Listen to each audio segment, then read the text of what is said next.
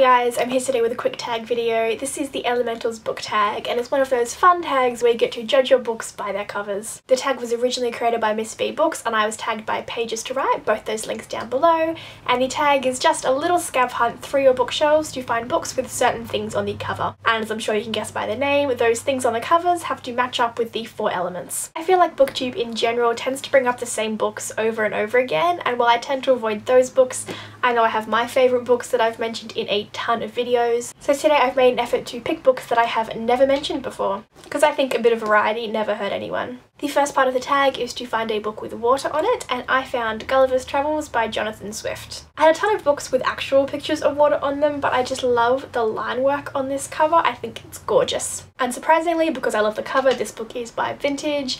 The books might be kind of crappy quality, but they have the best cover art, hands down. The second question is to find a book with blue on it to go along with water, so I found Wonder by R.J. Palacio. I just adore this colour blue, and I read this book at the start of the year and really enjoyed it. I think it was overhyped a little bit, but I think it has a very important message that a lot of people, including a lot of adults, could benefit from reading. The third question is to find a book with fire on it, so I picked Harry Potter and the Goblet of Fire, which somehow I haven't shown a video before.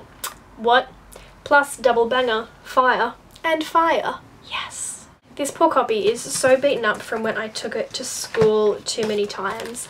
The spine is coming off and is kind of sticky taped on. The poor thing.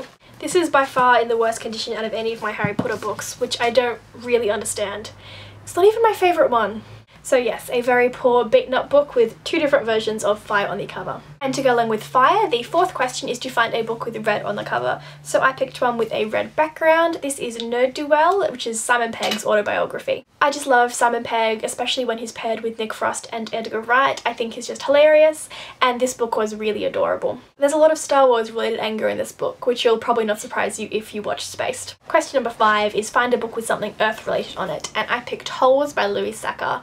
I haven't read this one, but I can make a pretty good guess that this red stuff down the bottom is meant to be dirt. Embarrassing if it's not. And to go with Earth, the 6th question is to find something with grain on it.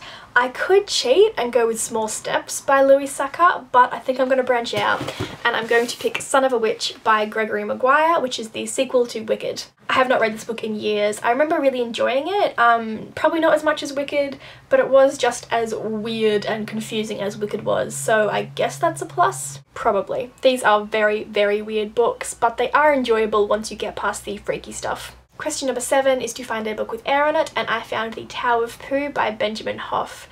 Bought this one a couple of years ago and haven't read it yet, but it essentially is linking Winnie the Pooh with Taoism, which is just so bizarre. It has to be good, right? On the cover here, Winnie the Pooh is very obviously being flown away by this kite, so there's your air. Question number 8 is to find a book with white on the cover. A lot of my books have white on the cover, so I picked one where white was a prominent part of the design.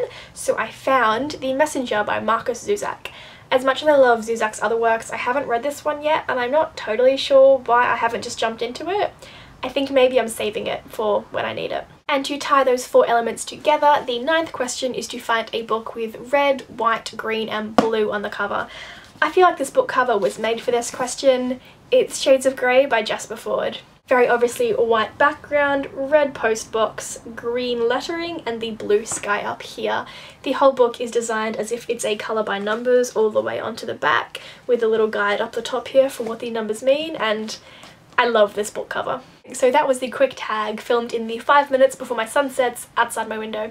I haven't thought about who I'm going to tag, so if I do tag some people, I'll annotate it somewhere on the screen and leave their links down below. Thank you so much for watching, guys, and have a great day. Bye.